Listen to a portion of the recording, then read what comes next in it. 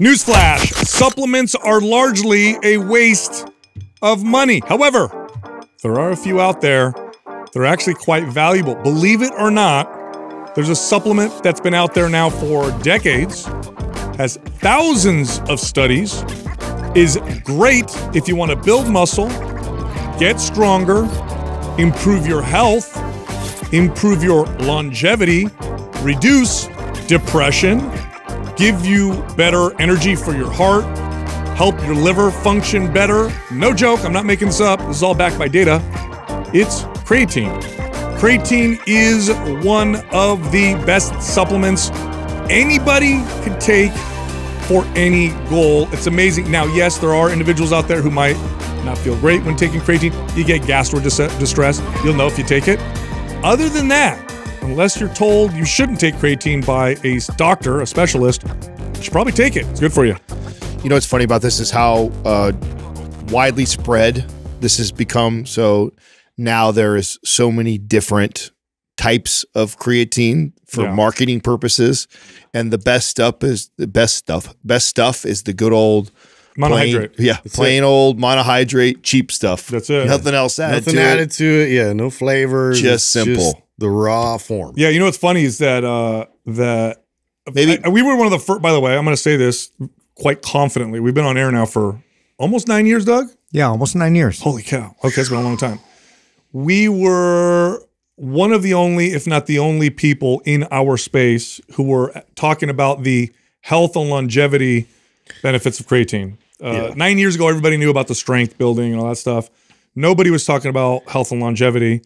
Now, lots of data is showing its benefits. In fact, I just read a study on its antidepressive effects. That you give it to people who are mildly depressed, and creatine seems to lift them out of depression. This is a mental, this is like how you perceive the world, supplementing with something like creatine. It's incredible. It's good for the liver. It's good for the heart, the muscles, of course. It shows a cognitive boost. You actually see improvements in people's IQ scores when they take creatine. It's crazy. So funny. When we first started, we were just talking about, especially because that segment of supplements was always so heavily performance-based, and then we're trying to like convince, you know, some of these bros in the gym, like, well, maybe there's some adaptogens and maybe there's like some things over here on the wellness side that might help and contribute. You know, meanwhile, all along, like creatine keeps proving itself to have worth in so many other directions wellness-wise. It's just mind-blowing. Yeah, for someone who's like, well, why? How can it do all those things? So just real kind of low-level general breakdown. What creatine does is it increases the amount of ATP, adenosine triphosphate, I think I'm saying that right, ATP that is available to your cells. ATP is energy for your entire body. All of your cells, most of them, operate with ATP. It's like the energy of the body. Now, the reason why you get stronger when you have more ATP is because ATP is a source of energy for power and for strength. But ATP is needed for brain function, organ function. As you age, your mitochondria has trouble producing as much energy. So having more ATP is a good thing. Creatine also is good for people who have issues with methylation processes, because when you supplement with creatine, your body now is able to dedicate more of its resources towards methylating. So people who have issues with like absorbing B vitamins and stuff find improvements with creatine. It's going to be one of those supplements that's going to eventually be recommended across the board. Like, and I'm not making this recommendation now because there's not much data on this, but I bet you it's going to be for kids. It's going to be for pregnant women. It's going to be for elderly already are starting to get recommended for creatine. So it's pretty wild, and it has a lot of studies. It's one of the most studied supplements that's out there. So it's not like we're just like basing it off of a couple studies. There's like thousands. We get asked constantly about where to get creatine. I think you can get it just about anywhere. Probably what I would spend a little more money on, I think, besides going through a reputable brand, because that's just like I would recommend with protein powder, right? Protein powder you can find all over the place. You know, going with a brand that you trust instead of trying to save $5. I think there's some value there. And then the second thing with creatine is micronized, right? Or micronized. Is that right? Am I saying that right? Just makes it easier to mix. And yeah, that I would pay a little extra for that because that makes the difference. You don't like drinking sand? Yeah. It always ends up like that, right? Yeah, or it's just frustrating because it's like stuck at the bottom or stuck with other stuff, and it's just like I feel like I'm never getting all of it. Where if it's a little rough. Yeah, otherwise if you get the micronized, it like dissolves really well. Legion has a pretty good. So they combine it with L-carnitine, L-tartrate. Yeah, he has some recovery stuff with it. It's in his recharge, right? Yeah, and that combination is good for muscle recovery and enhanced absorption. So it's like another level up. I mean, all the stuff I said about creatine you can get from just pure creatine. But Legion's got a nice combination if you want to kind of go with like the performance type of route. So then was like Bang, they did the micronized kind of infused, like what kind of, I always was very questionable about like what, you know, kind of quality was in those drinks with creatine wise. Like what? All you have to do is see the CEO to know. Andrew, can you please put a picture of the CEO? Yeah, please put him like right here. Like right. That's enough said. Like, Bro, right there. he looks like he looks like you should totally trust him. Yeah. Looks like you should totally He trust looks him. like if when you look at a can of Bang, if you could turn it into a person. Yeah. like he's got a trench coat, you know. And have you ever seen him before, Andrew? Hey, Yeah. I believe he's Try actually these been drinks. removed as CEO. Has he? Yeah, the guy Well, that you're thinking about. They sold, right? Yeah, I'm not sure. Somebody just acquired him, I thought. Who, Monster bought him? Yeah, because Oh they were in my a God. lawsuit Oh, wow. for a long time. So in March of 2023, the founder and CEO, Jack Owak, was removed from the company. Oh, so that's him, huh? Yeah. Too bad.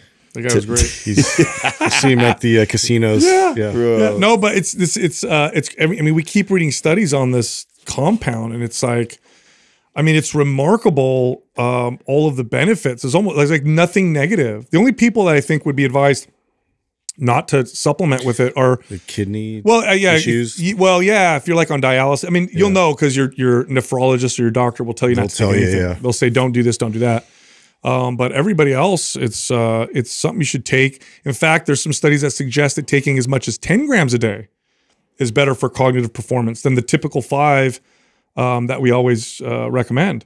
So, and again, it's inexpensive, and I've been supplementing with it almost nonstop since I was 16. Yeah. Which all this good news that I'm reading, I didn't supplement it that long because I thought it'd be good for me. Truth be told. I'm just happy that it turns out it was good for me. Yes. Well, I've been taking it for I was right on track. for so damn long, but yeah, it's something that pretty much everybody will gain some kind of health benefit from taking. And then if you work out, it's one of the few things you'll know when you take it. Well, I mean, are there any others? I mean, because you're not gonna. I mean, on some level, like supplementing with protein. Sure. In a form will have a lot of carryover in the wellness direction, but like there's really not another like performance type supplement that I speculate would be tested for a lot of these other things that it could help with. No, so here's so this is the timeline, right? Like a Fedra is not going to really it's help nothing. your health. Here's the timeline. I remember when Creatine first hit the market. One of the most popular brands was EAS at the time. Bill Phillips put it out, and it just immediately exploded because it was like a supplement that worked. Like nothing else worked, right? You took a supplement, I don't know, is it working? You take creatine and you're 5 to 10 pounds stronger on all your lifts within a couple weeks. That's like standard. That's typically what people will feel right away. You got better pumps, better performance. So it exploded. And then because it actually caused like actual strength gains, immediate negative like publicity, right? Immediately it was like, is creatine safe? Should it be banned? Is it a steroid? Is it good for you? Athletes are dropping dead. There was like all kinds of crazy misinformation in the very beginning of it. Like it was like some crazy steroid. Yeah, it's going to be really bad for your kidneys. It's going to damage your liver. I remember all this, kind of coming out, and then more and more they kept studying it, and it went from performance to cognitive health to longevity. So now they're doing all these studies on longevity and creatine, and I mean it's pretty remarkable. Today's program giveaway is MAPS Anabolic. Here's how you can win. Leave a comment below this video in the first 24 hours that we drop it. Subscribe to this channel, and then turn on your notifications. If you win, we'll let you know in the comment section. We're also running a sale on some workout programs. Our beginner strength training program, MAPS Starter, is 50% off. And then we have a bundle of programs, MAPS Anabolic and MAPS Prime. That's our starter bundle. That's also 50% off. If you're interested, just click on the link at the top of the description below. All right, here comes the show. Well, I usually take what you say with a grain of salt, Sal. Where are we going with this? Where are we going with this? Just cause, you know, like It's an element commercial he's coming up very right now. adamant about like, you know, he delivers it with such conviction. But no, I use the Caldera and I use it for my sunburn. It works. And it actually like it started to really help the healing process. And because I was already starting to kind of flake and get dry and like and I was like, oh my God, dude, I'm just gonna be like you know when a snake like sheds its exoskeleton? Yeah. Like I was pretty sure like my whole body was gonna do that. So I started like lathering it all over myself. And I'm sure like lotion would have helped too. But I was like, since he brought it up, you know, I'm just gonna give it a whirl. Dude. And I don't know, dude. So I'm gonna make something to it. I'm gonna make a confession. I know Adam's been doing this for psoriasis, but I'm gonna make a confession. You're not the oil is called the good serum, right? Yeah. So it's a small bottle and it's like this big and you put like a couple drops on your hands and you use it on your face. It's really good for your face, okay? And it's a very concentrated, high quality product. It lasts a long time if you just use it on your face. Yeah. But the cost, I mean, you know, things that are typically really good typically cost more because of the process. And so but it lasts a while if you just use it on your face. Now, I'm gonna full disclosure, I've been using it everywhere.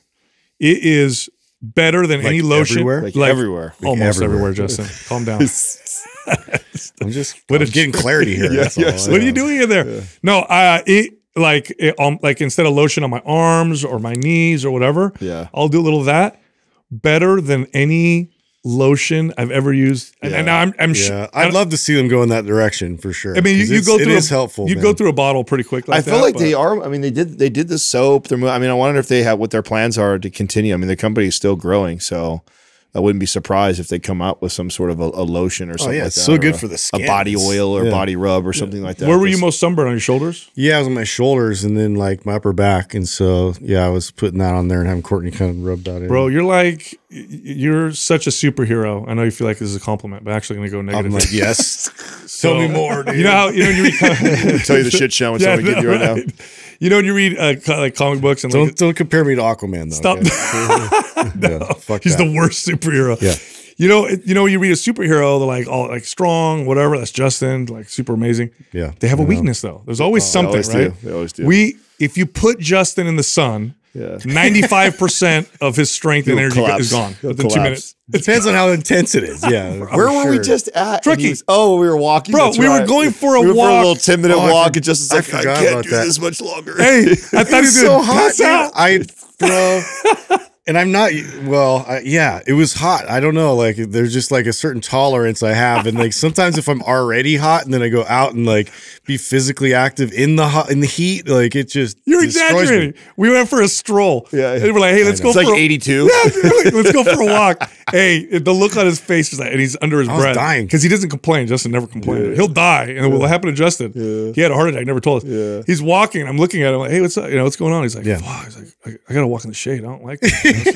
It's so hot. And he takes his shirt off, and he was like struggling. It was embarrassing. It wasn't good. Oh man, it was not a good look. I'm like, what's happening? Dude? I was dying. That's why I you're thought like- I was gonna pass out. That's why you're like a superhero. You know what I mean? That's why I know if I were to tangle with Justin, I'd turn up the heat real quick. Yeah. By the way, we mentioned Monster, I think, because the CEO guy went to Monster. Did you ever look at the conspiracy theory around the Monster can? the 666. Yeah. Did you ever see that? No. Yeah. You never saw that? No. That the claw three marks? spikes. the spikes or whatever that look like there's claw like represents like 666 and there's all this other like symbolism and imagery I around have it. never heard that before. That it's satanic. Yeah. Isn't that great? Yeah, it's good. I mean, time. did they connect anything else to like the owner, There was a bunch of CEO, stuff. Maybe or- I mean, at least Liquid Death went all in on that, right? Yeah, they just- seances and Yeah, things, they like just- some like they almost went too. demonologists They went too praying far over it. for me. They went way too far. I think They it was. 100% went too They far. jumped the shark. I think it was really funny. Like, I don't want you really to freaking Yeah. have Satan in my water. Yeah, I was like, I don't need that inside me. What does that say right there, Doug, about the Monster energy drink? Yeah, this woman claims that Monster energy drinks uses satanic imagery to promote Antichrist agenda. So, Oh, yeah. but I don't really see the 666 and the claw marks. logo, yeah. Yeah. Hey, speaking of Antichrist stuff, did you see the mass media? You gotta love the media machine. I hate it. Coming after In-N-Out for making it a rule for them to not wear masks in there as employees. I hate it. So by the way, Hebrew numerals, that's what it is. There it is. They're 3 Hebrew numerals that mean 666. Now it's crazy. Just snuck that in. And then it's monster. Come on, bro.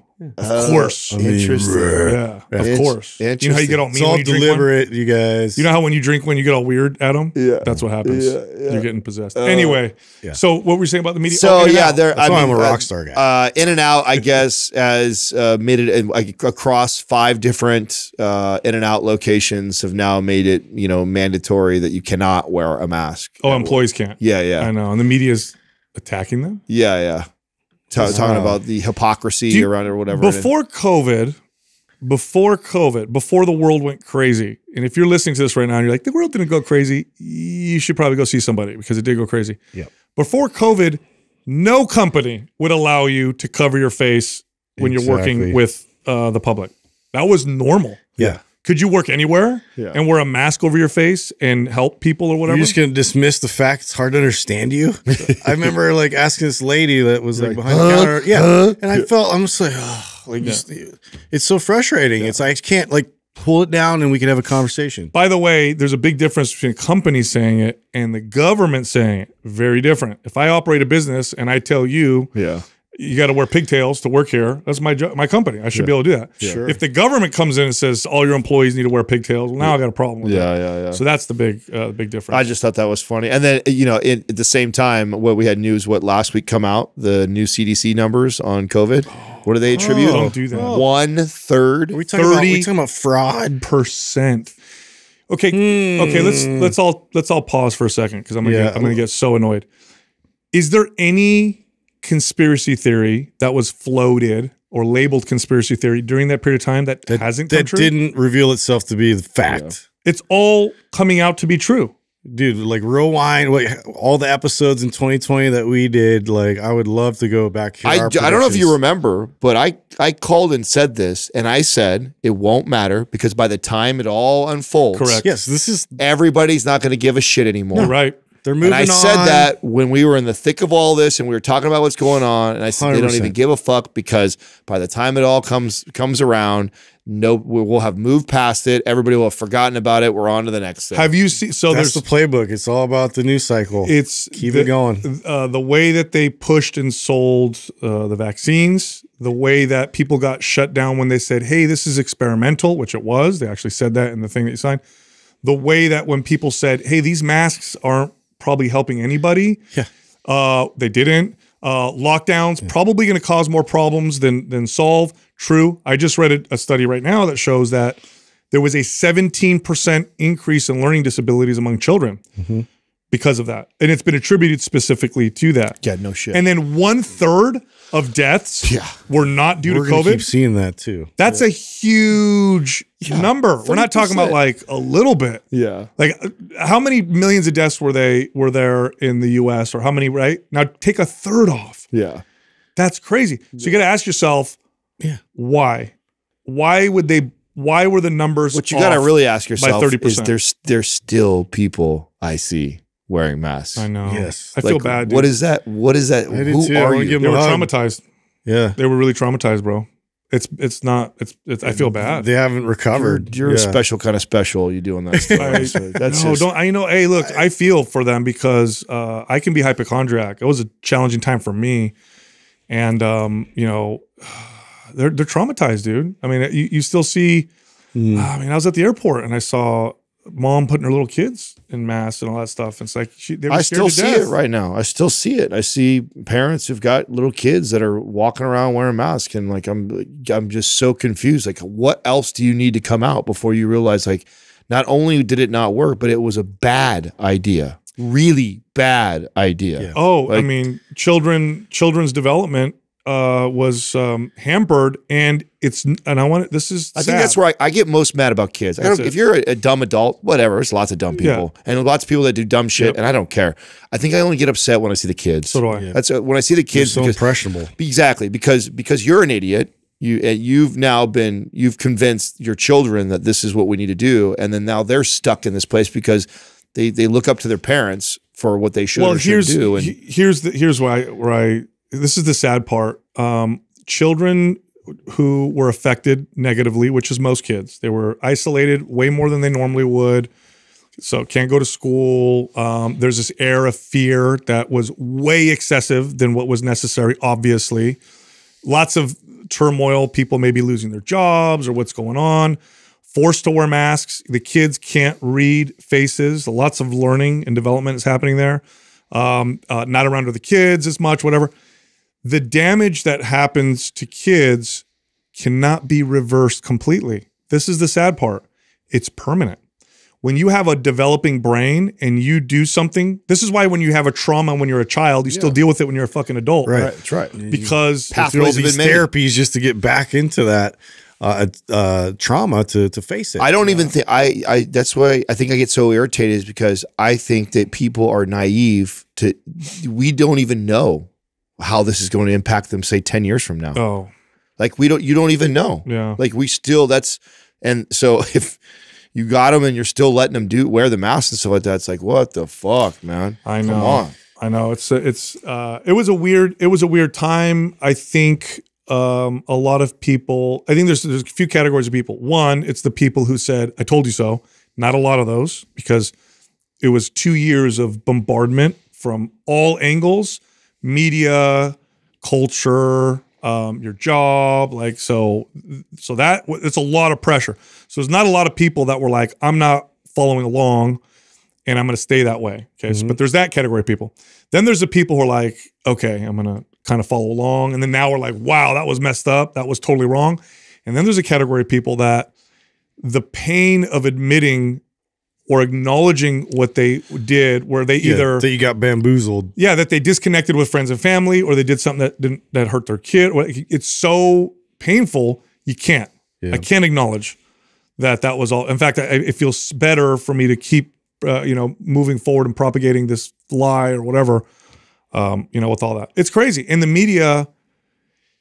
Here's the good news out of it. I think more people now than ever distrust the media. Yeah, realize that the media is a loudspeaker for special interests. It really is. I just read an article. CNBC comes out with a study, okay? And they rank the worst states to live in. These are the worst states in America. At the top of the list were like Florida, Texas. What's the criteria? All the free states. Yeah. Gotcha. So now in the article, because here's what happens: is articles get shared and people read headlines. In the study, you see what they put in there: inclusivity, like humidity, and like property tax. No. Weird, like random weird. No, shit. it's more like inclusivity and whatever EIN or whatever stuff. What's crazy about this study is that those states were at the top, the worst states to live in. Those were the states that had the largest population increases. In other words, people were moving to them. So it's so opposite of, so who's painting this picture? Who's trying to paint this picture of these terrible, states to be in or whatever? It's really messed up. Yeah. It's a really weird, I don't know.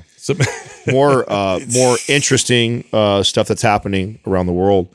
Bob Iger, Disney's CEO, announced that they're selling off a bunch of their streaming services. They're reducing. I think they're freezing all your Star Wars, Marvel. Mm-hmm. So they oversaturated the market with that. I think it's necessary. Mm-hmm. And then they're selling off a bunch of their streaming services. And the rumor is that they might even sell Disney Plus to Apple. Dude, wow, that's crazy. What's even crazier is such a legacy brand. Streaming services getting consolidated into one big company. I remember saga. I wonder who said some of this shit. It won't be one. It won't be one. I'm going to lose that argument too, because it'll be three. You'll say.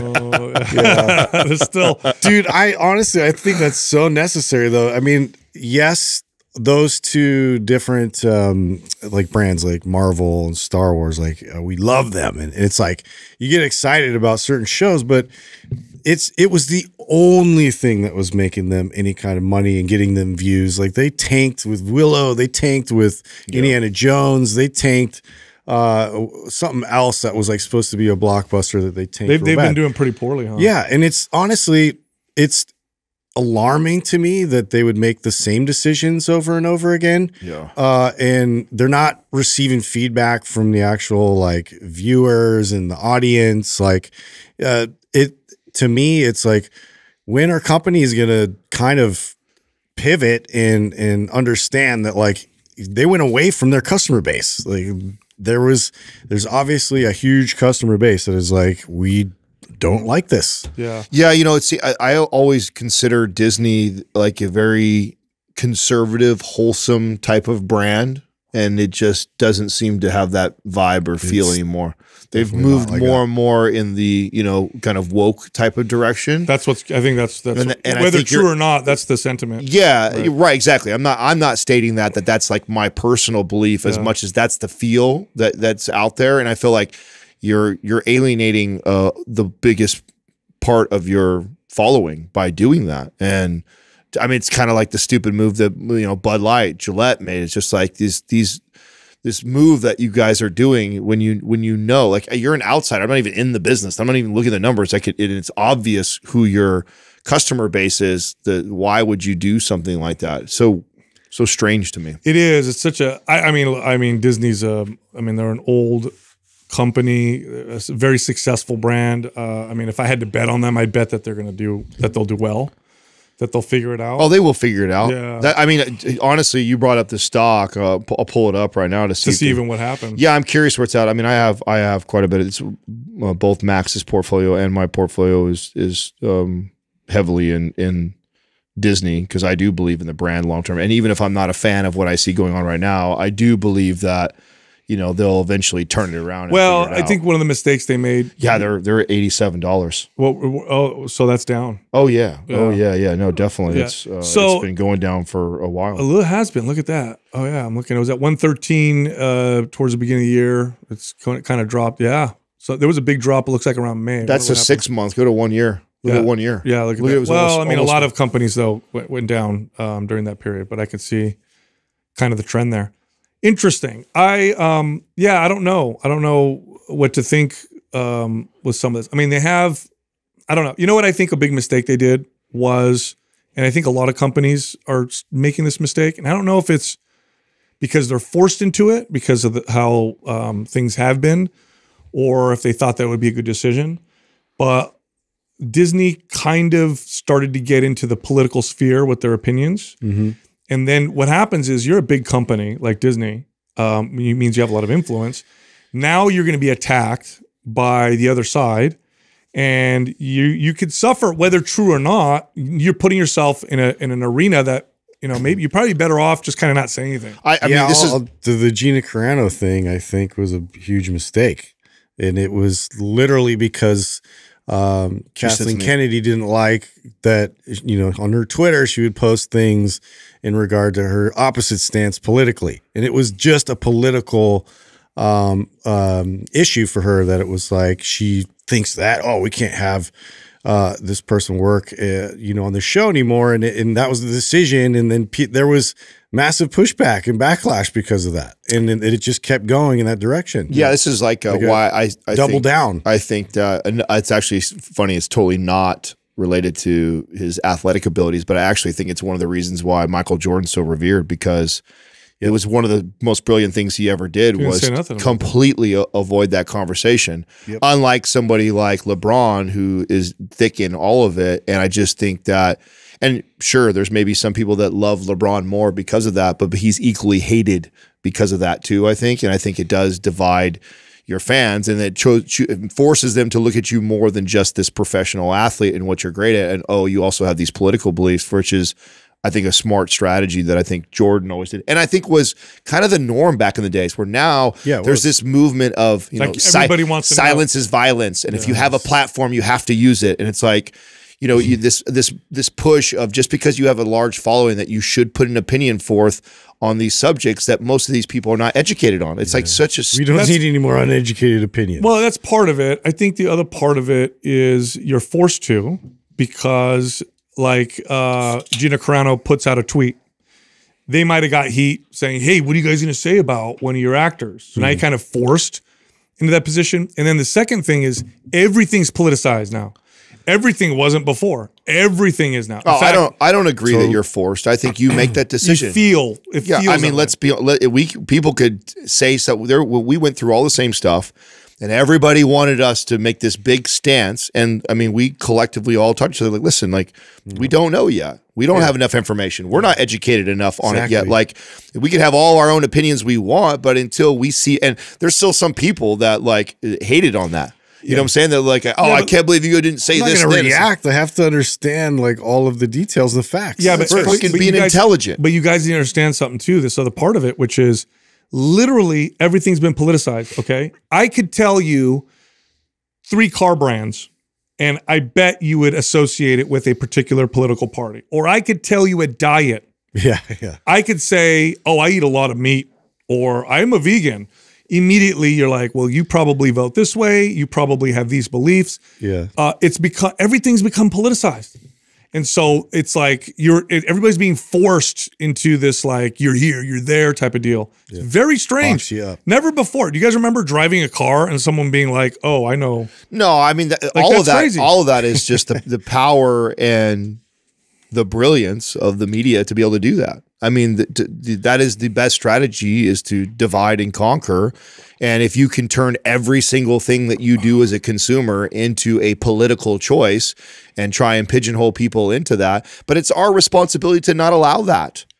You know, it's our responsibility to, when someone says, "Oh, you have a flag in front of your house, you must be a conservative." Like, what? Because I love my country, I automatically vote Republican. Like, no, that's not what that means. You know, like, you have to be able to defend yourself in that situation and not allow idiots to put you in that box. Like, people have been trying to put each other in a box for forever. Justin and I were just talking about this in the bathroom. I don't know. Anyway, but we were in there. You know? We have our best conversations, by the way. Yeah, that's great. You know, holding to our business. Yeah. So under the stall, but no, we're sitting there, and I was reading these news articles, and I'm like, it feels like they don't even try. Like, they used to try when they would lie to us. It was smarter. It was kind of like you kind of had to be like, I could kind of see. Now it's almost like the sun's purple. You're like, what? No, it's not. What are you talking about? It's totally opposite. Yep. But I wonder if it's just either they think they're starting to realize either that people are just gonna run with it, or what? Like, why is it 100% what they've realized is that they're just going to listen. The bulk are idiots. And the free thinkers, even being sly, we're going to think for themselves and challenge it.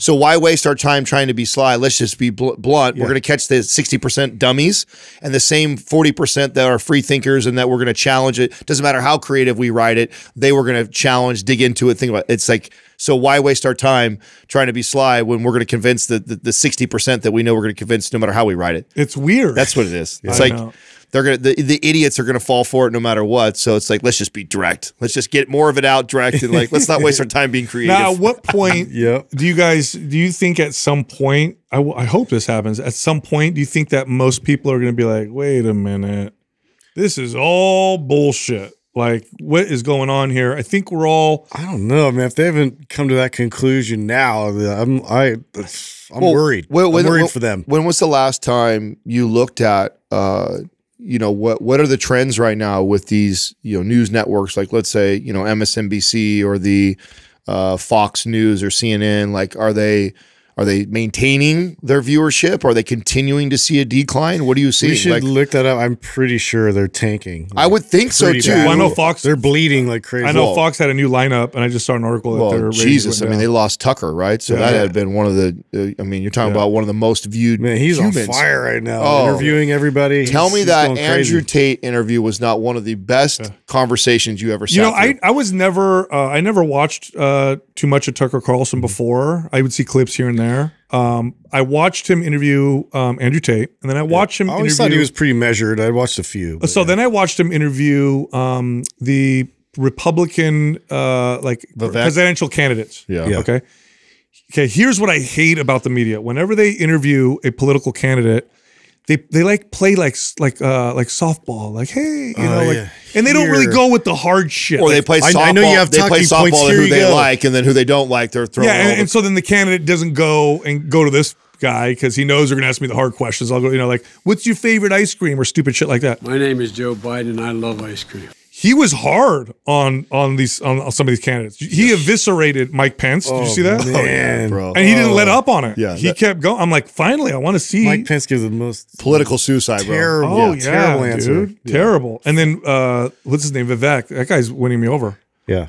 I thought he's fire. He was doing really well. I thought the Andrew Tate interview was the best interview. I think it's I think it should be one of the best interviews this year that on Joe Rogan, on anybody. I think it was one of the most completely paints a different picture of the guy, like in terms of like any understanding. If you hear his name, like people already have opinions and that's all been sort of programmed. But then if you listen to the guy and hear his thoughts all the way through, it's pretty interesting, the contrast of what you're receiving about him versus like what actually happened. What's weird is how he's become like this this figure that people fight over, and there's so much contradictory information that keeps being put out over this one person. It's really weird. It must be because he has so much influence. Yeah. And especially maybe the people he's influencing, young men. The 20-year-old kind of men crowd, right? Yeah. Because it's like you don't read anything that's in the middle about him. It's either like really bad or like he's the most awesome thing in the world. Yeah. No, I mean, I think the reason why I like that so much too, because I remember when we first came across this stuff and we had a back and forth debate about him and stuff. And I think that most of the interviews that I've seen the guy in, because he's not afraid to go have interviews with people who completely disagree with him.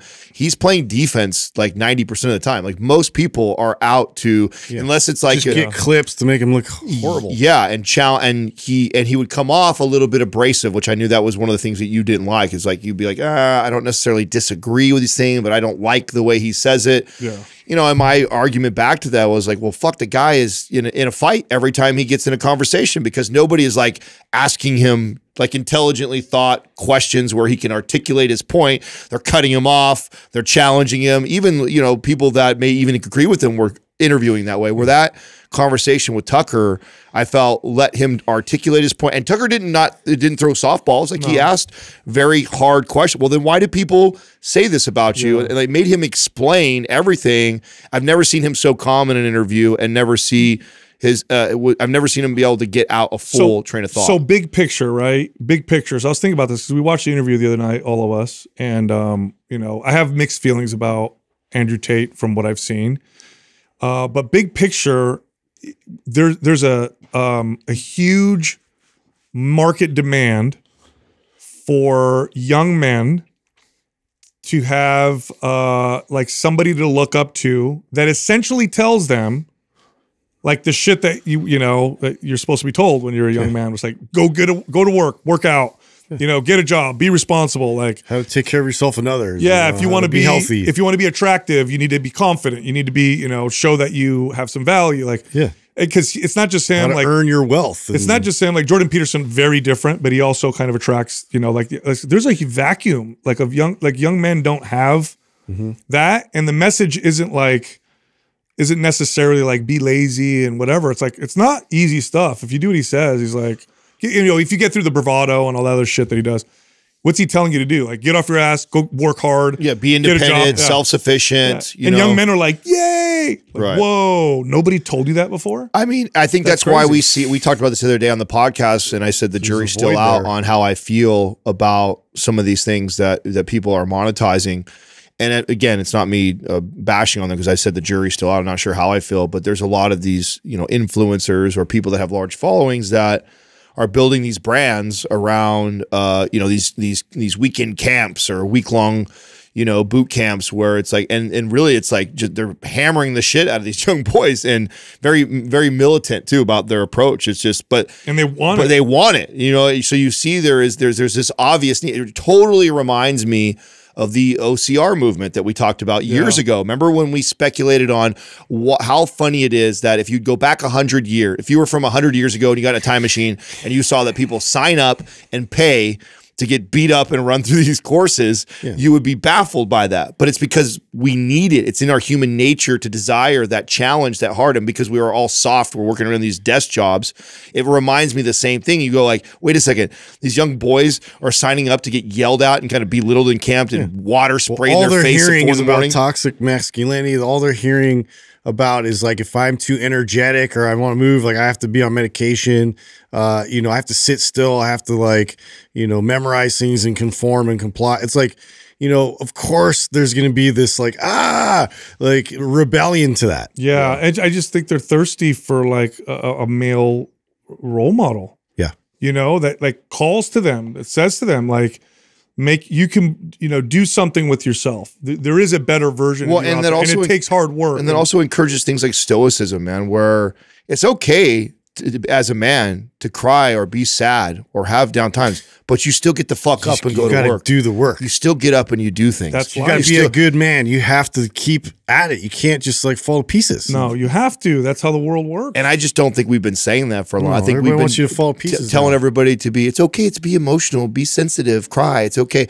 And I think we're leaning so hard into that we're messaging to men the same way that we message a lot of things to women. Remember when we talked to Attachment Adam, and he was talking about how men want respect. We're even going after therapy the wrong way with men. We're thinking that like men don't want that. Like men need a challenge. They don't need to sit and hear their feelings all day and express themselves. Like that's not what is going to help them. What's going to help them is to show them the problem, show them how to solve it, and then go get their ass to work and make them go accomplish it. And then that right there is going to empower them and make them a better man. Yeah, so someone listening right now might be confused over what you're saying. So I'll give it a little bit of an analogy. It's like, it's not telling a young man, have no fear. Okay, that is not how it works. You're going to be afraid. Yep. And you need to feel that. You can't just disconnect and become a robot, because that'll make you a terrible father or make you a terrible person, a terrible friend. You'll end up medicating yourself with alcohol or God knows what. So it's not about having no fear. It's about being brave. Yep, having courage. In order to be brave, you have to feel the fear. Yeah. That's the difference. So it's not telling men or boys, hey, feelings are bad. Yeah, Don't ignore your feelings. You can't be it's sad. Like, hey, be in touch with your feelings. You got to feel these things. They tell you a lot about what's going on. They give you signals. You're mad for a reason. You're sad for a reason. You're frustrated for a reason. Oh, it's 7 a.m. You got to get up and go to work still. You still got to go do that thing. You still got to go to the gym. Yeah. You still got to take care of your family. That's the message. And I think it's like, it was too extreme in one way. And then it went too extreme in the other way, Yeah. And I know young men listening right now are probably getting jazzed by hearing this because nobody says that. Well, I think that's why there was so much appeal to somebody like Andrew Tate, is because I think he was unapologetic about that messaging. And he's like anybody else that's on social media, is like, he knows what gets clicks. And so he leaned into that. He leaned into the extreme version of that, which backfired on him, right? It also got him a lot of negativity. It also got someone like you, who I think probably agrees with a lot of his messaging, to get it clipped out and shared to you. Then you're like, I don't like this guy. I'll tell you, listen, from what I've heard, his words, not clips that are taken out of context, and I haven't seen all of his stuff, okay? But his words, like, I can hear what he's saying, and I could say, okay, I see his point. I get where he's coming from. Okay, that's true. But if I met him in person, his bravado, the way he presents himself, the way he talks, I just wouldn't like him. Oh, it just comes across as someone. I disagree with that. You think I would like him? Maybe you. But I'm secure enough in a situation like that where I don't think it's an insecure thing. It just would come across to me as like, I don't know. I think someone who puts themselves out in that way, like, why are you? I wonder if he would present himself like that around. I don't even think that he would have that bravado. I think he's maybe doing it's a that media thing. In contrast to somebody challenging him. That's right. He does not strike me as the guy who's insecure about what a badass he is, that he would need to flex on someone like us if he came in the room. Well, he knows how financially successful. He knows what a badass he is physically. About all the time. He's always talking about how much money he has. Again, that's leaning into the social media thing. That's why I just explained. Well, that's what I mean. We're judging. It's like, here's the thing. Like, part of why we suck at social media is because we don't lean into those things. Right. I know. We've got the toys. We've got the success. We're very masculine. We have a lot of those traits also, but we don't lean into it because it's just not our style to do things like that. To our fault. Right? If we wanted to be better at social media, we would exploit those things. As a media personality, I get it. I'm just saying, in real life, if you sat down with someone and within the first 5 minutes he talks about his Bugatti and his private jet, yeah, all the girls he did that, you're gonna be like, bro. Yeah, see, that's why I think you're off on this. I don't like, think the way I look at somebody like that, right, and then what I've realized is, if somebody aligns with me, values, morally, spiritually, if we have a lot of those things in common, rarely ever do I meet them and not like them, regardless if they have a flamboyant personality or they're quiet and shy. If morally we align on a lot of things, 9 times out of 10, when we meet, we end up liking each other. Same here. I don't mean you can be loud, you can be quiet. There's nothing wrong with that. I mean, if you're sitting down in front of me and in the first 5 minutes, you're telling me about, I don't know, the cars you drive, how much money you really make, think how that would strong happen? you are. Well, no, this is the media side. I don't know him in person. Yeah, I know. So I'm judging it off that. We're all speculating right now, right? Totally. Dude, I really disagree that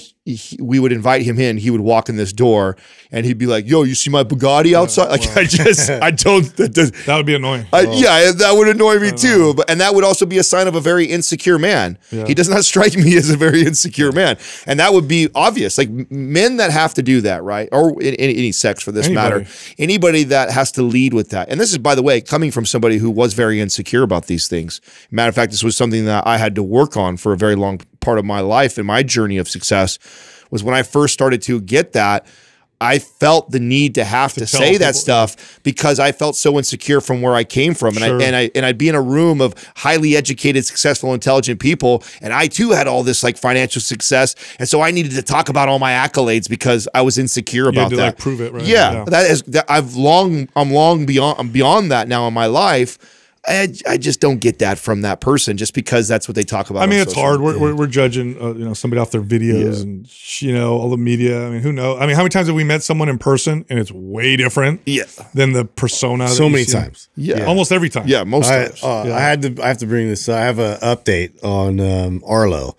And I just wanted to kind of, ever since like that story I told you guys about him kind of going off trail, finding this poo and then like eating it, getting real sick, tripping out. Dude, he was a hot mess. You thought he might have eaten psilocybin growing in the poo or something. So I have a theory. Okay. So he's been like probably the most difficult dog I think I've ever had. Right. Like, I mean, hands down. Yeah.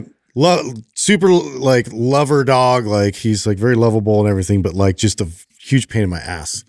And I love the stories from dude. So as of the last few weeks, since I even told you guys that story, I mean, he's just been like calm, docile.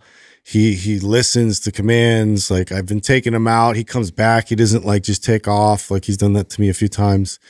And he just comes up and he's just like totally chill lover, and I'm just like, he accidentally did therapy? I think he saw Mother Aya. I think he finally saw the way, and it was just like, like maybe some neural connections happened in there, and he's just like, he got it. It's like, this is how I have to behave. I don't know. I'm like holding on to that, like hope it sticks. Now he's all good. Yeah. How old is he though right now? Yeah, I know. There's that. Yeah, so he's what, 4? I think he's 5. Yeah. Okay, yeah. So he's getting an older. That's about right. Like when they start breaking out of their teenage years, you know what I'm saying? And when adult. is that? Is but that he's around still that? the energy is the same as a puppy. Yeah, it's crazy. He's still a Weimaraner. I mean, at the end of the day, those dogs have got a lot of energy. Like my buddy who was an ultra marathon runner loved that dog because the dog would run hundreds of miles with him. You know what I'm saying? That's what's cool about a dog like that. But I don't think it'll take a long time for him to calm energy down. But I bet he's moving out of being a teenage boy and now he's more of a mature. Sure, that's like the logical explanation. I'm holding on to Mother Aya. We'll go with your ayahuasca trip. I'm just saying. Hey, something happened immediately after that. Speaking of that stuff, another study, because I've talked about how I'm going to try doing this ketamine therapy thing. Oh, did you sign up for that yet? Well, I signed up for it. It hasn't happened yet. I'll give you guys all. Okay. Kind of like you haven't done the other one since then, or have you? No, not specifically, but I think I'm going to go tonight, and then I think I might. Oh, you are? Okay. Yeah. So check out, this is another study that came out on ketamine. So ketamine's FDA approved for the treatment of anxiety and depression and things like PTSD. Well, they did a study. This is the British Journal of Psychiatry. Okay, so researchers from the University of New South Wales in Sydney, Australia found, this is crazy, that more than 1 in 5 participants achieved total remission from their symptoms of depression after a month. Of biweekly injections. A third of them had their symptoms improved by 50%. Now, keep in mind, this is treatment-resistant depression that they did in the study. Meaning, they've done other treatments previous to this. One of the hardest things to treat is treatment-resistant depression. That means if you've tried SSRIs, you've tried other combinations of drugs, you've done talk therapy, and it just doesn't get better. 1 month. How interesting. 1/3, 50% better, and 1/5 were cured. That's a weird thing to say about depression. Yeah. Wild. Yeah.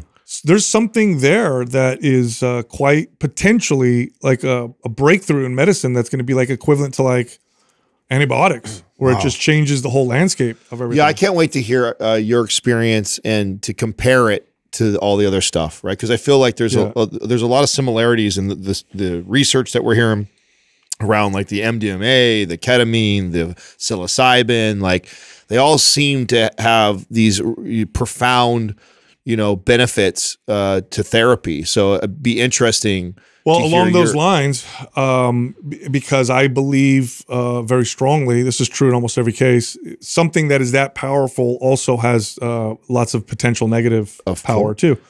I read a Substack. So you guys familiar with Substack, where people write? Okay, so this was a doctor who wrote about his experience with psilocybin. Did you see this? I think I might have, yeah. So he wrote about in psychosis. there, he suffered from kind of mild, moderate depression for a while, and he had been on treatment. Had read all the studies. He's a doctor, so he took all the precautions. He had microdosed with it, leading up to larger doses to test his tolerance. Everything seemed okay. Set himself up with some friends. I think one of them was medically trained in this great environment. Like, he knew the studies. He knew what he was doing. It wasn't some kid going out to party and eat some mushrooms, okay? He ate a less than what they would call a heroic dose. I don't know what the dose, but he ate like a substantial dose, one that you would eat if you were going to get treatment or whatever. Took the dose. Full psychedelic dose. Yeah, I don't remember what it was. I don't even think it was 3 grams, if I'm not mistaken. I don't know what the doses are. I think that's what I read. But anyway, he took it, and he had this great experience. And he felt amazing. He started texting family members, doing all this stuff. And then the following days, he started noticing interesting connections in life. Like, oh, wow, like, this happened for that reason, and that happened for that reason. But then it was, this song is giving me this message. So you get obsessed over numbers and things. And then, oh my God, I just saw this food label and I read this thing and that's telling me this. He didn't realize it. His friends started seeing this happen to him. They contacted his therapist. They're like, something's not right. He went into a full manic episode for 3 months, went crazy for 3 months. And now is starting to, so he wrote and just now starting to recover. So he writes about it and he says, listen, like, the potential for danger. He's never been manic before either. Yeah. It triggered a manic episode in him. I mean, I could see that because of how powerful and profound some of these things that we're reading about. I could just imagine someone who is stuck in this place for so long, maybe years, maybe decades of their life, and all of a sudden they do this, psilocybin trip one time or ayahuasca trip one time, and all of a sudden they make all these crazy connections. Then all of a sudden you start thinking everything is connected like that, and there's probably some truth to that. There's got to be some, but then you overthink that. I think there's got to be some genetic proclivity or something. Epigenetic, something there. Like that was going to be my thought. Was like maybe they can look back in your ancestor genealogy, whatever, and like find out how if there's any like potential for psychosis or any kind of like issue like that may be something that could be triggered. Well, I think this to that point too, that people that get addicted to alcohol, cigarettes, any other drug are just as susceptible to getting addicted to that also too. I mean, I think we've seen plenty of examples of this in our space when we first started doing this podcast, and we were traveling around and meeting all kinds of new people. And the beginning of this podcast, there was a lot of ayahuasca, a lot of psilocybin, a lot of DMT trips that were happening in the health and wellness space, justifying it as this, way to be better and more connected and whatever, and pitching it as this like improving oneself and being healthier, yet they're chasing this like every fucking weekend. And it's just like, okay, at what point do you where's the work? And what point do you start to admit to yourself that, okay, I'm getting high. You're just trying to get high. Yeah, you're trying to get high and have fun, and you justify it because it has these positive benefits to it. It's like, well, I get high and smoke weed and I laugh and have a good time watching movies, and then what point do I justify that I'm doing this all the time for that? And it's no different, Have you guys ever known somebody that's gone into like a full? 'Cause that's a scary not state. Manic. No, I had a client who. Oh, really? Yeah, dude. Yikes. It was. That'd be scary. It's be around it even. You're literally crazy. Like you literally believe. Like this person believed I'm not going to say too much just in case they listen, and I don't want to make them feel like I'm talking about them, whatever. But this person literally went manic and believed that they were this famous person that passed away years ago, this musician, wow. thought that's what they were. Wow. They took him to, and he talked to me after he came out of it. They had to hospitalize him. And I said, what was that experience like? Cause he's like telling me now at this point. Right. And he goes, I thought everybody in the hospital was in on it. I thought my family was in on it. I thought that everybody wanted me to be fooled and not know that I was this person who's from the past, this famous person. I'm like, you fully believed it. He goes, oh, I was, he's like, you couldn't convince me otherwise. I'm like, holy shit, that's a scary place to be, really dude. Scary. That is so wild. Yeah, I knew. So one of my friends growing up was the same age as my cousin that lived with us. She was like 4 years older than me. And he'd come around all the time, was like a drummer, cool guy.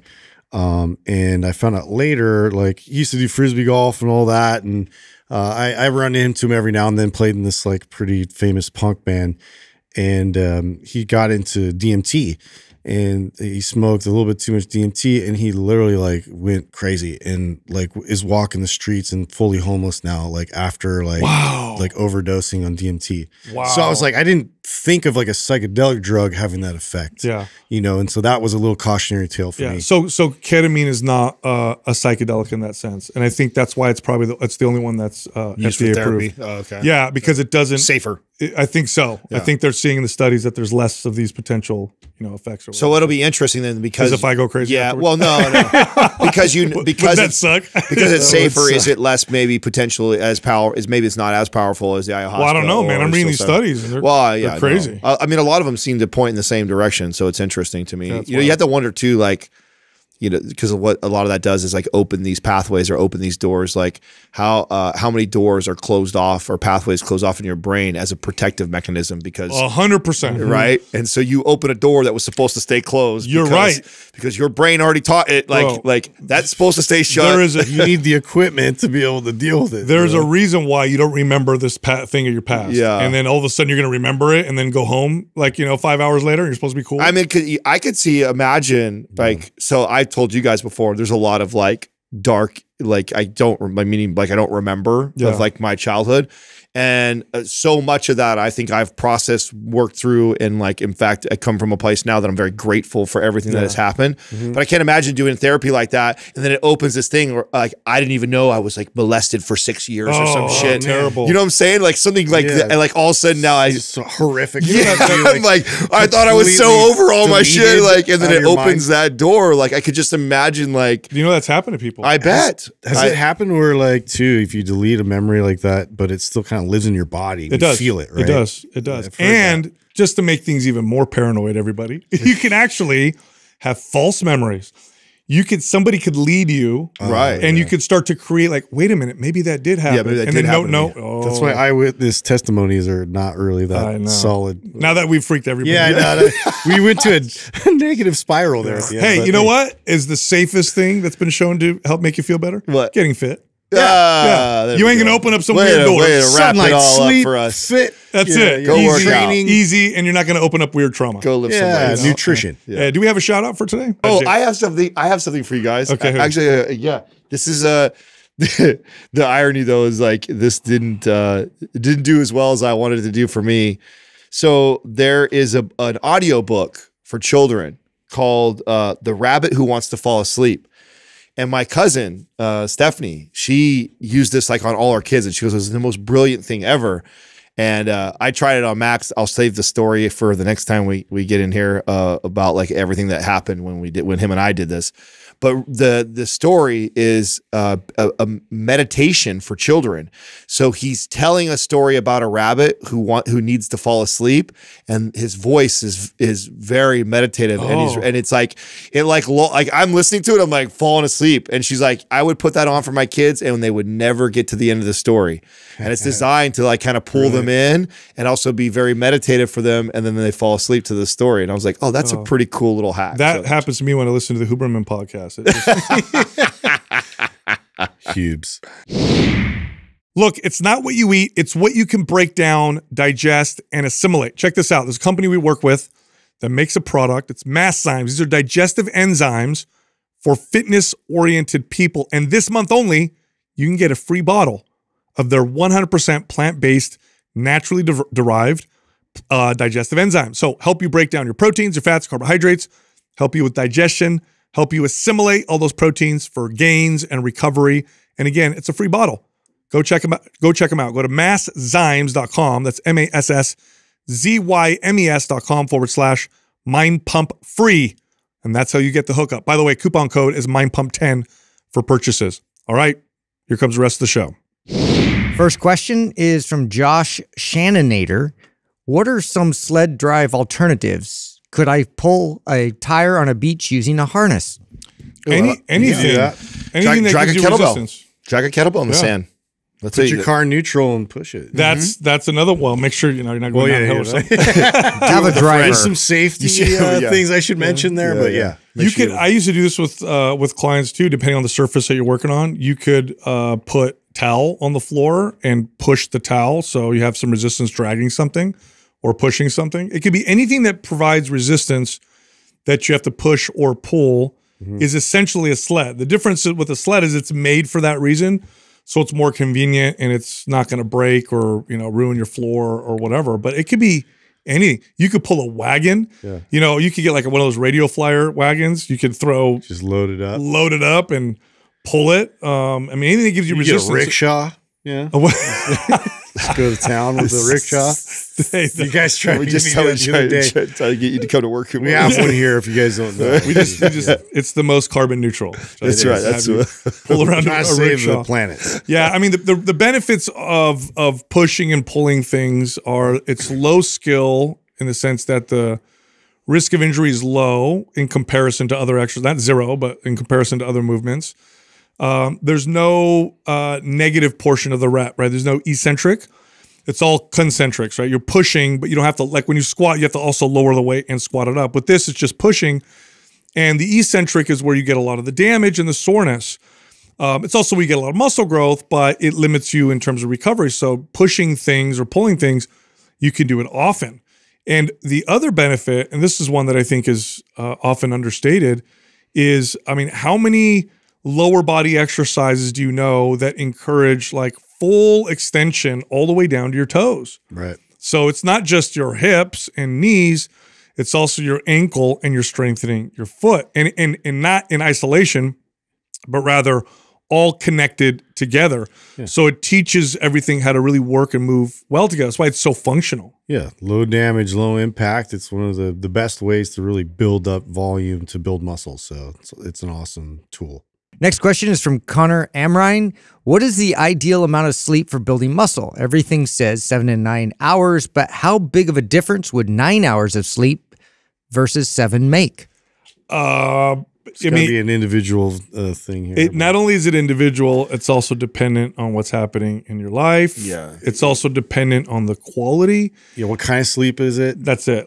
I've been in bed for 9 hours before and felt dead tired waking up, and I've also had 6 hours, but it was like I had quality 6 hours and it felt a lot better. So it's a lot more than just the time that you're in bed. It's like the kind of sleep that is quality. I guess the only way to know is to try one or the other and see how you feel. Yeah, I really feel that putting too much emphasis on the total time is a waste of time to do that. No pun intended.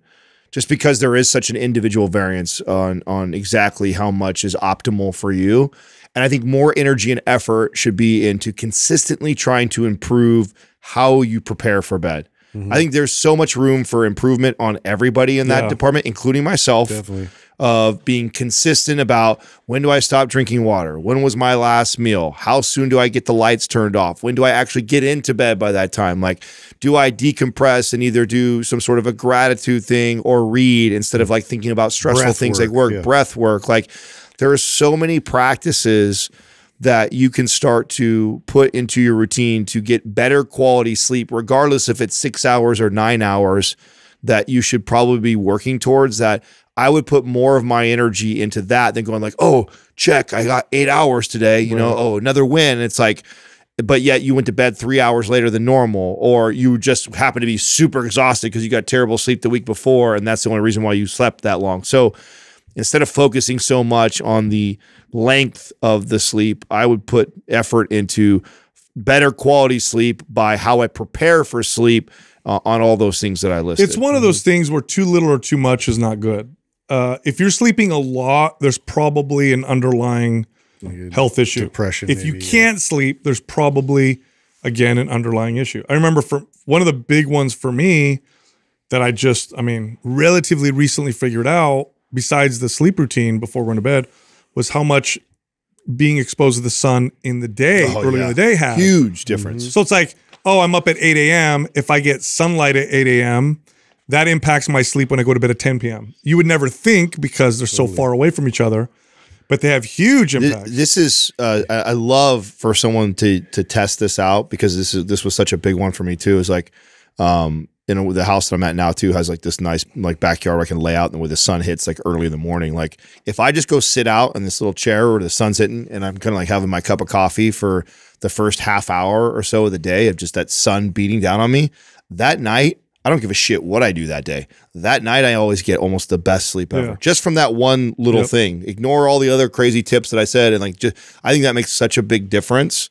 And I don't know if that's, again, the individual me who, you know, is under fluorescent lights all day long is sometimes doesn't get studies back this up 100%. Yeah. Right. So I just notice the same thing. I mean, for me individually, I have to cut off eating at 7 o'clock. Like I can't eat past that, or it's going to completely interrupt and destroy like my REM sleep, like the deep sleep. I could probably make it through, but it's like I'll still wake up you know, feeling tired. And you know what's interesting about this? Do you remember as kids do you remember this? Like this was a common comment, right? Where you're like, oh man, what is it about going swimming that makes me sleep so good at night? Remember you go to your friend's house, they have a pool, and everybody would go to bed like early that night. And I thought it was the swimming. Yeah. It wasn't. Like they're exhausted. It was we were outside in the sun all day long. And I have with my little ones, like, if you have little kids with trouble sleeping, get them out in the sun all day. A huge difference in Max by getting him outside and giving him a half hour to hour play early on, first thing of the day, makes a tremendous difference on his nap time or his bedtime, and how easily he goes down and how hard and consistent he sleeps. Now, huge difference. Part of the question is like, you know, how much of a muscle building difference or what? Okay, so bad sleep or let's say poor sleep versus good sleep, profound difference in everything, not just your ability to build muscle, burn body fat. It'll affect your cravings, your mood, your psyche, your hormones, your inflammation, your immune system. It's profound to the point where sleep deprivation will kill you. That's how imperative it is. It's like oxygen. Like you absolutely need it. So it's one of those things that's very important. And if you just go to bed and knock yourself out with, I don't know, a substance, or you just hit the pillow and close your eyes immediately because you're so exhausted, you know, or you need all these stimulants during the day to keep yourself awake. Like I would examine this because this could have huge effects. I'm going to make the case that it's not as profound, obviously, if you're like, I think someone getting bad sleep is like you're going negative, right? And then somebody who gets okay sleep is just neutral, and then somebody who gets great sleep is positive, and it has its compounding effects. Like if you continue to string good quality sleep days in, like, you're not going to all of a sudden that week put 10 pounds of muscle on, but you string that together for weeks, months, and years of doing that. The carryover into your life, your energy, your libido, your ability to build muscle, your ability to recover, like it's huge, and it compounds because you're stringing those better days of sleep together for so long. That I wish I understood that better when I was younger, and it was more resilient and didn't care as much about that, because it's like investing. You know, it's like you put $100 away every day. It doesn't sound like a lot of money right now, but you do that for months, you do that for years, you do that for decades. Now we're talking about a lot of money. Next question is from Marbear2307. How do you pick the weight for AMRAPs when starting out?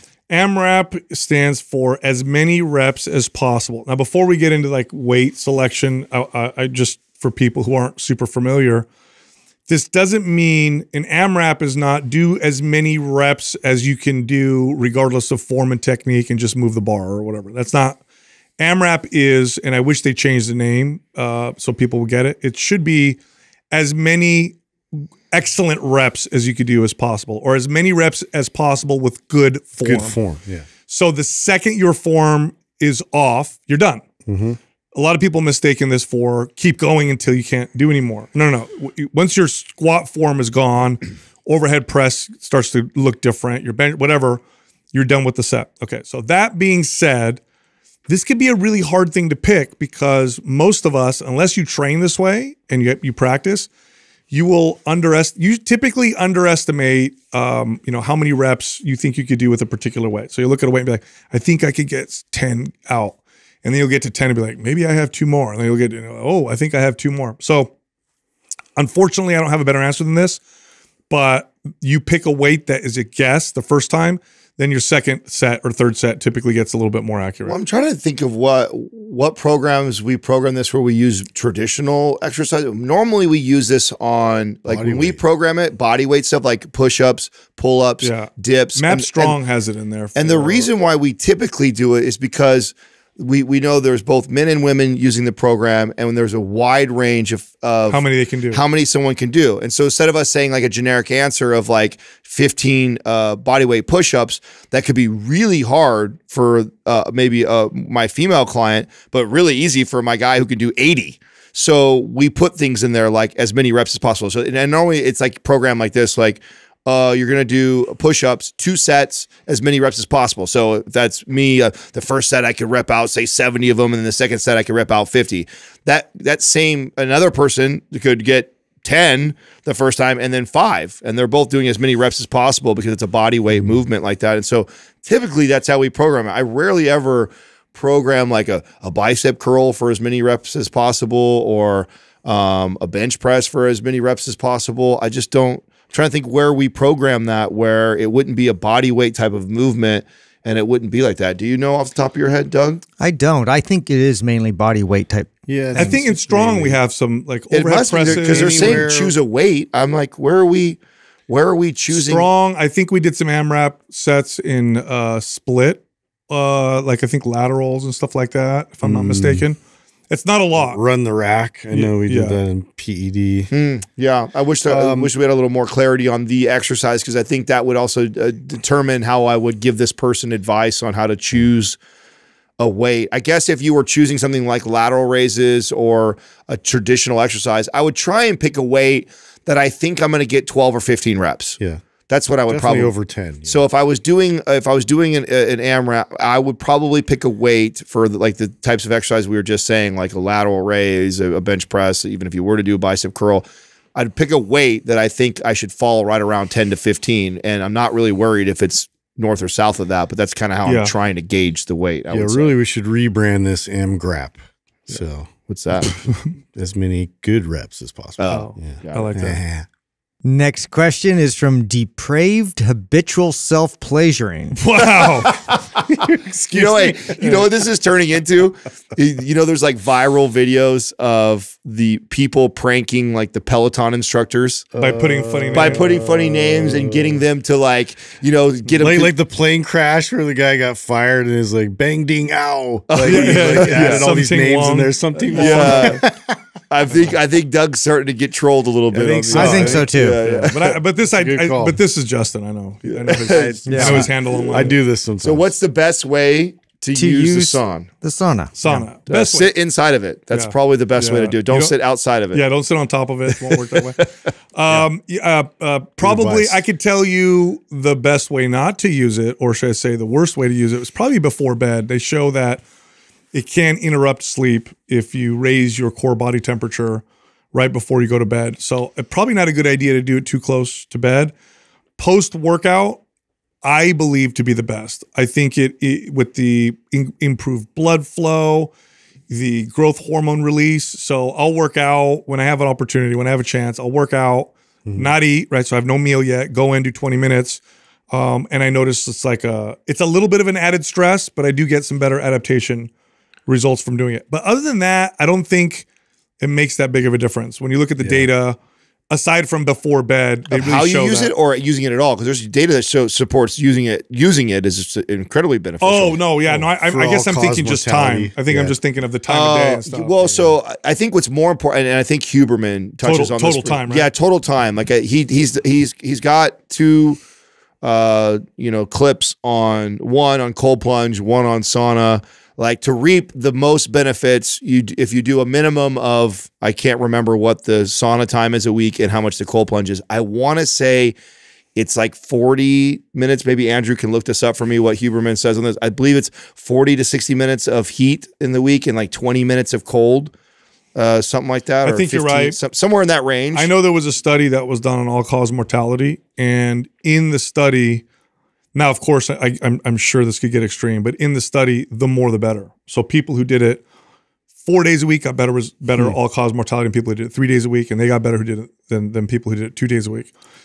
That being said, this is it is a stress on the body in the sense that you'll see if you ever use a sauna, you'll notice that you can go longer and withstand more the more consistent you are with it. Exercise mimicker.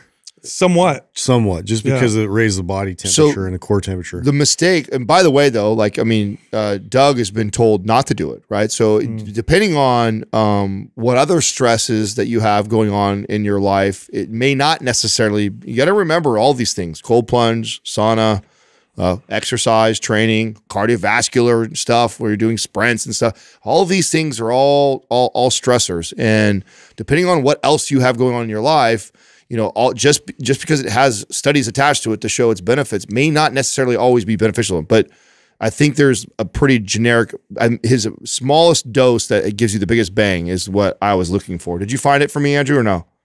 Yeah, it depends on what your goal is here, but the smallest amount in the sauna specifically is 5 to 20 minutes. If you're looking for overall cardiovascular health, general health, total 1 hour per week, split into 2 or 3 sessions. And if you're looking for growth hormone release, multiple sessions of 30 minutes each with cool down periods in between. So 1 hour a week. Yeah. 1 hour a week on that, and then I think and then cold. You know what like I don't 20. like about that though is it's like exercise. There's such an individual variance. Yeah. You know, like I know this for myself. If I overdo the sauna, it zaps me. Yeah. My energy's down. I feel like crap. Same. So okay, yes. Where I see it is total time in one session.